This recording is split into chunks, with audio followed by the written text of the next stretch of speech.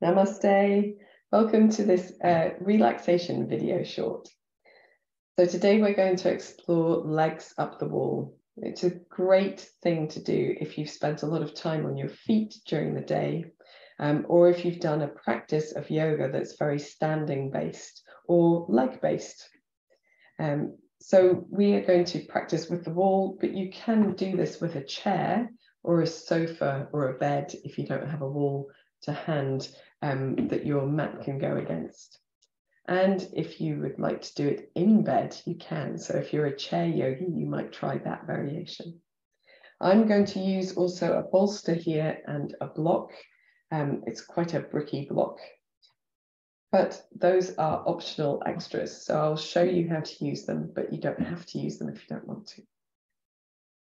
So we're going to start by getting ourselves into legs up the wall position. So Viparina Karini or Karini is what it's called in Sanskrit. It doesn't have a direct English translation. We just call it legs up the wall. It's actually a mudra, a gesture of the body, rather than a yoga pose. So you want to get yourself as close to the wall as possible towards one side of your mat. So you're going to lay down into the middle of the mat. And if you can, as close so that you get your shoulder that's nearest the wall just moved out of the way forward.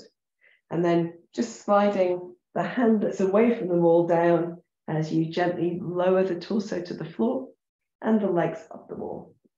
And I can inch myself in a little bit so that I end up with my buttocks against the wall and my legs extended. But if it doesn't suit you to have the legs stretched in this way, you can move yourself as far away from the wall or bend your knees as much as you need to. There's no right alignment here. It's just whatever suits your body the best. So once you get into this pose, spend a few minutes arriving here. So allowing the back of the head to be heavy, the shoulders and the backs of the arms, if they're out to the side, to find heaviness into the floor. And feeling all of the parts of the back of the body that are in contact with your mat or your support. So all of those parts of the body have perhaps been holding you upright during the day or during your yoga practice. And now they can soften, they can begin to relax. One of the key benefits of this pose is actually enhancing the relaxation response. So it enhances the actions of the parasympathetic nervous system and creates an opportunity for us to breathe deeply and in a relaxed way, a very deep belly breath as well. So if you're in the pose and it feels like you're fighting it, or you don't feel relaxed in it, perhaps choose a different pose for your relaxation. If you're quite happy here, this might be as far as you wish to go. If you're working in bed, you can use pillows underneath your body instead of the supports that I will use just now. If you'd like to try, you can bring your block, which might be a sturdy book, place the soles of your feet on the floor, and just as if you were doing bridge pose, peel your hips up enough to place that block down underneath the back of your pelvis. And we're looking for the bony bits of the pelvis, not the soft bits up towards the waist and not the buttocks. And then lengthen your legs again. And you'll find that the weight of the body is now much more into the upper back and shoulders, maybe a little bit more in the back of the head, but it shouldn't feel bad in your neck. And keeping your head centered here, try not to move your head from side to side. Allow your toes to be softened. You can bend your elbows and place your hands on your abdomen if that feels good to you. Or you might choose to have the arms resting out to the side, or you might choose to have the arms further up towards the head. Wherever they are, make sure that the shoulders, elbows, and hands are supported by something. So it doesn't matter which of these you choose. When you get into this position, spend a few minutes here if you can. 3 to 5 is nice for relaxation, for the effects to become apparent.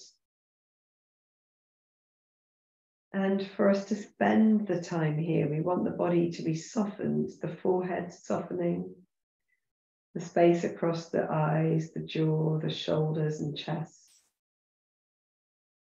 Feel the weight of the legs coming into the pelvis, easing the back of the hips down onto that block or cushion.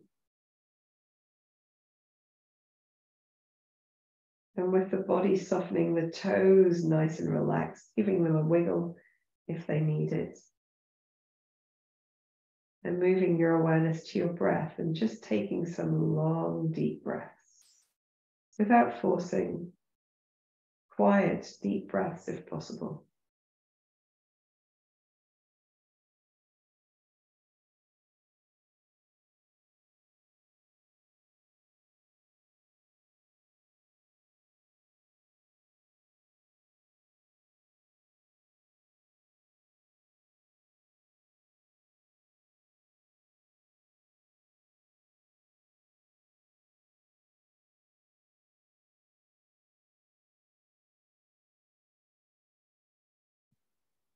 If you don't want to time yourself, but you want to have an idea of how long you've spent in a pose, 5 long, deep breaths for most beginning to average students is about a minute.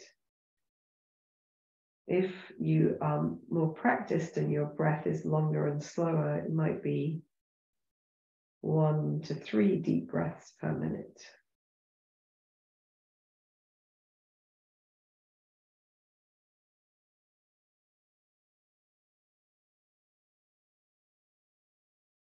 There's no need to force your breath to be slower.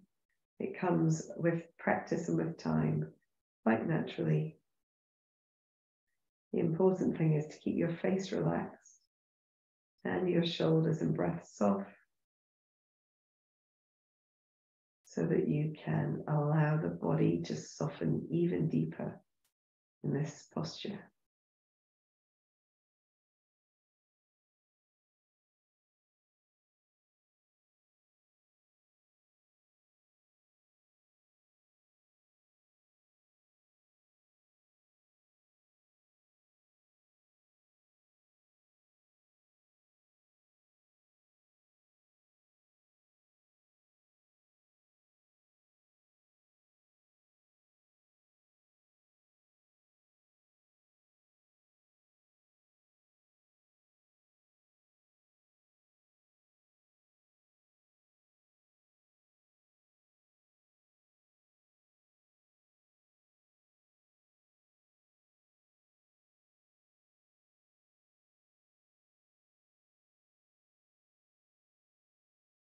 After your next exhalation, we're just going to move the body back down towards the mat.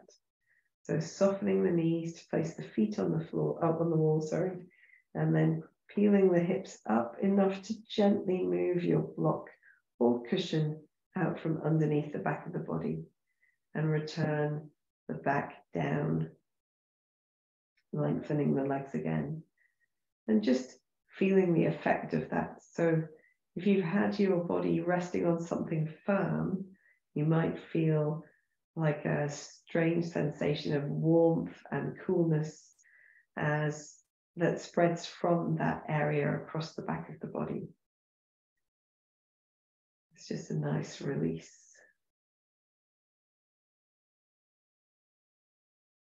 You can continue to hold this posture for the remainder of your relaxation time, or you can come down now into a full Shavasana or other pose of your choice. If you've done an awful lot of work with your low body, then sometimes having a breath through the feet is a nice thing to do here. So as you lie and legs up the wall, focus on moving the breath in and out through the body, out of the body, sorry, through the soles of the feet. Feeling a light flutter of coolness across the insteps as you breathe in. and a gentle warmth across the center of the foot as you breathe out.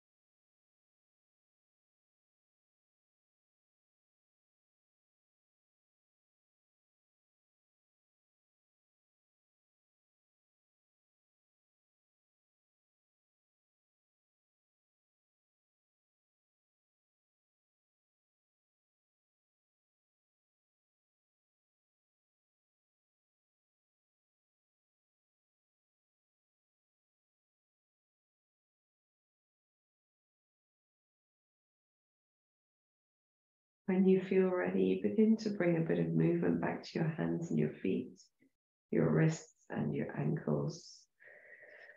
Bending your knees into your chest, just easing perhaps the head a little bit side to side. If you're very close to the wall, you might like to inch yourself away. If you're on a bed, you might like to roll to one side and come up into sitting. And if you're using the wall, just rolling to one side, checking for things around you, making sure you're safe as you come up into seated position. So this is a very relaxing way to do legs up the wall, to use it as an alternative posture for your relaxation at the end of class or at the end of your day. And in the next video, I will show you how to use the bolster. So thank you for joining me in this practice. I hope you watch the next one as well. Namaste.